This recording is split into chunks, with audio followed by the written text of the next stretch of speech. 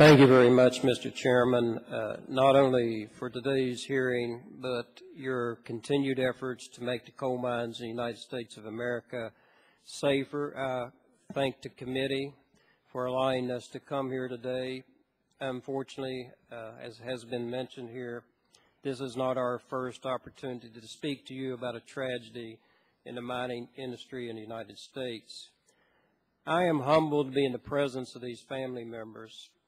We've had the opportunity to work with them over the past few days and, in fact, over the past month or so. And I want to commend the courage that they demonstrated to come here today in the face of great grief and tragedy in their families and courageously sit before you and testify. We could all learn something from this kind of courage and this kind of leadership. I want to thank all those rescuers who risked their lives. We had 3 individuals give their lives trying to save someone else. And the Bible tells us there's no greater thing that can be done on this earth than to give your life or offer your life to save someone else. I have been highly critical of MSHA, and I plan to do so again today, but I want to make it perfectly clear that I'm not talking about those brave men and women who walk into those coal mines every day alongside our members and the non-union workers in this country.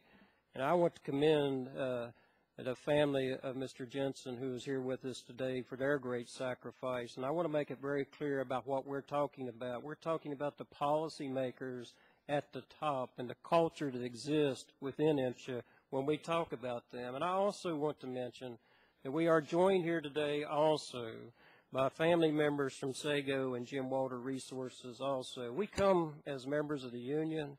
We come as non-union miners. We come as family members grieving. But we all come with a single purpose, Mr. Chairman, and that is to hope and pray that we can get our government to move to make the mines safer in the United States of America, so that when a coal miner walks out of that door going to work with that lunch bucket in his hand and gets in his truck or his car and leaves for work, that family has a reasonable expectation in the greatest country on earth that that miner is returning. And I don't think that's too much to ask of our government. Mr. Chairman, I speak today not as the president of the union per se, but I have 36 years experience here. I was a coal miner myself for 6 years. I represented workers on the Health and Safety Committee.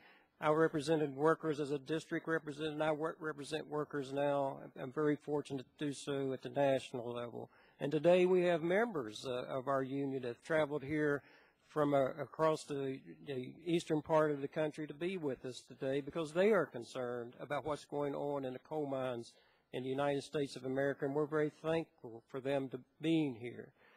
I want to speak to you today, Mr. Chairman, and just point out something that is very evident to every expert in the United States of America, and this just isn't my personal opinion.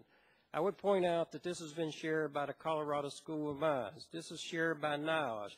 This is shared by former director of MSHA, David McAteer.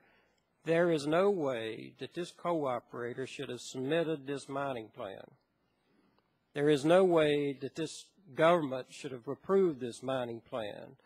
And anyone that has any knowledge of coal mining, you heard previously from the previous panel an experienced miner who said, I couldn't believe it when I looked at this mining plan.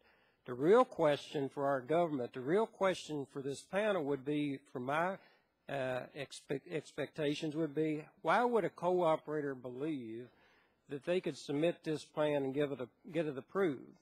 And why would that plan be approved in 12 days? And we can talk a lot here, Mr. Chairman, about what happened here, and we can have a very extensive investigation. By the way, I support your efforts in this investigation to get to the bottom of what happened here. But what we have now is a co-operator who submitted this plan and a government agency that approved this plan, the only ones being involved in this investigation. And I want to speak for these families for a moment, not just these families, but I want to speak for a second for the Sago families, and I want to speak for the Jim Walter families and the Darby families. It is just atrocious the way we treat families in these disasters. They're the last people that know anything. They are not told anything. They're not part of the investigation, and they've got to read a lengthy document 2, 3, 4 years later to find out what happened to their loved ones. We can do better than that in the United States of America. I'd be happy to answer any question that this panel has, and we had submitted a very lengthy written document. With that, I thank you for conducting this hearing, Mr. Chairman.